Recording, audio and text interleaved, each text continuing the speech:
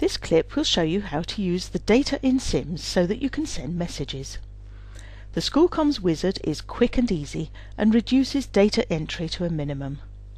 First, log into Schoolcomms and then click on the Management bar. And here you can see the details of the last time the import was completed. Click on Edit Settings. This screen enables you to choose the data to be read from SIMS and used by Schoolcomms. If this is the first time you have logged in, then Schoolcomms will automatically take you here directly. The school members include all your students, teachers and support staff whose details are held in SIMS. When you want to send a message, you will be able to pick the recipients individually or by group. Choose whether to import the pre-admission students as well as the on-roll students by ticking the checkbox. To import them, you will need permissions in SIMS to access admissions. Next, choose whether to import all the groups from SIMS or only the active groups. Choosing the active groups will make the import quicker to complete, and this reads all your SIMS groups including teaching groups and user-defined groups.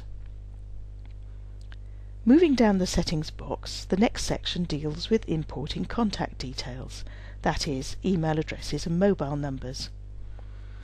First of all, choose whether to import the contacts from SIMS or not.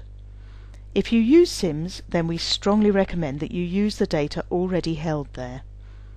If you're not sure, or don't use SIMS, then read the help page on making this choice or contact our support team for some advice.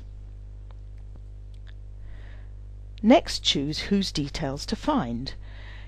You can select from the students themselves, the students' family contacts, and the staff. Then choose the contact method, SMS text message and email. On the right of the screen here, you can choose whether to notify any new or amended contacts. You don't need to send these messages if your community are already aware that you will be using their information for email and text messaging. But if not, you can tick these boxes and a message will be sent to each new or amended contact as the import runs, by text or email, telling them that they are linked and how to opt out if they wish. By default, just the priority 1 contacts are taken from SIMS, and they are all flagged as prime contacts. But there are more choices available by clicking on this Change button. Before changing these settings, please read the help document. This screen gives you flexibility to import other priorities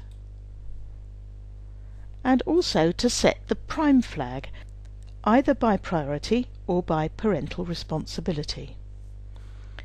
If you are returning to check your settings, the screen will have opened with the selections that you chose last time you ran the import.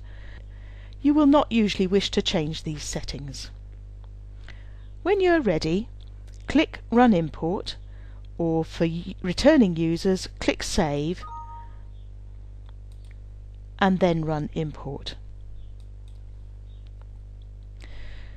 You will need to enter your usual SIMS login credentials.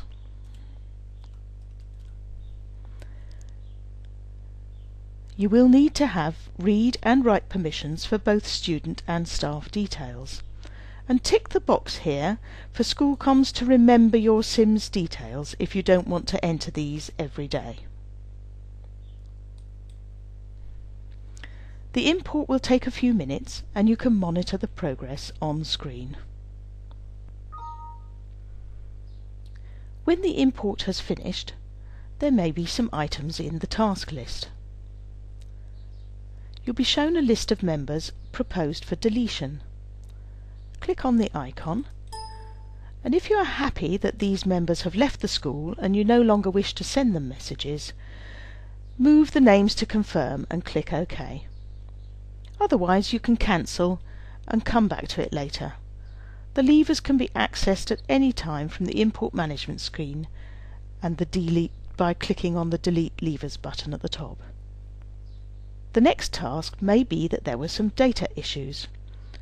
Click on the icon and you will be shown the details of any invalid email addresses or mobile numbers that couldn't be imported, for instance ones with no @ in or no dot. You can amend these in SIMS and repeat the import wizard. This report also shows contacts that have failed frequently and so been blocked, saving sending unnecessary messages. When you first log in each day, you will be prompted to run the import in the background so that you are always using the latest information. If you wish, you can choose to do this without a prompt. Alternatively, just return to the management screen and click on the Run Import button. The settings you have chosen will be maintained. If you need any more information, you can click on the Help button on the screen, which will take you to our context-sensitive help pages. That's it. Now you can return to the messaging screen and send messages using the most up-to-date information from SIMS. Thank you for watching this short tutorial on the Import Wizard.